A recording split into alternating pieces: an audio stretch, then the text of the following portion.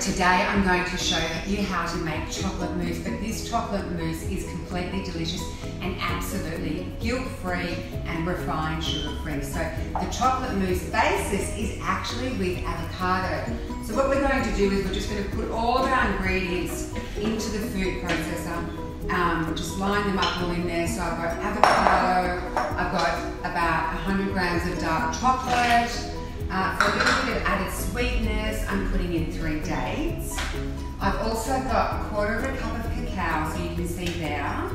And then for a little bit of natural sweetener, for this one I've chosen maple syrup. I think maple syrup's a better option as a sweetener for a mousse because it's going to give it more of that shinier texture. I've got about 4 tablespoons of almond milk here. And then a tiny bit of vanilla, so just what would be probably about 1/2 teaspoon, I'd say. And just at the very end, I'm just going to do a tiny pinch of salt.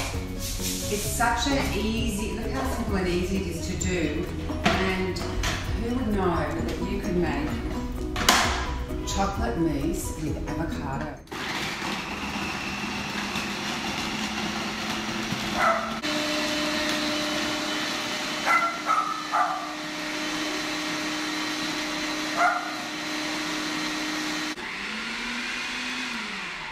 I've just finished mixing it all together and it has such a really lovely chocolatey mousse colour and flavour. And all it is now is simply getting your mousse, look at the consistency, and getting it into your little portions. I've made enough here for 3 little bowls.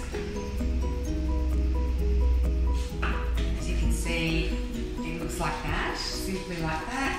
And then it's just a case of putting something really pretty on top, like a little flower.